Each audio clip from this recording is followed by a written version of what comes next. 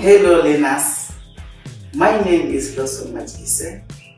I'm going to take you through a session with the topic norms and values. My topic is composed on 3 sections: the inspiration, objective, and the affirmation. The inspiration of norms and values topic is my beliefs becomes my thoughts. My thoughts becomes my words. My words becomes my action.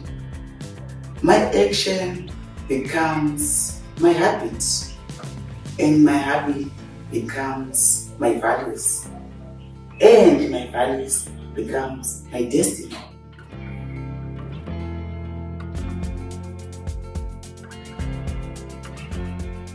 This session has 2 objectives. Number 1, students are supposed to know the meaning of the words norms and values.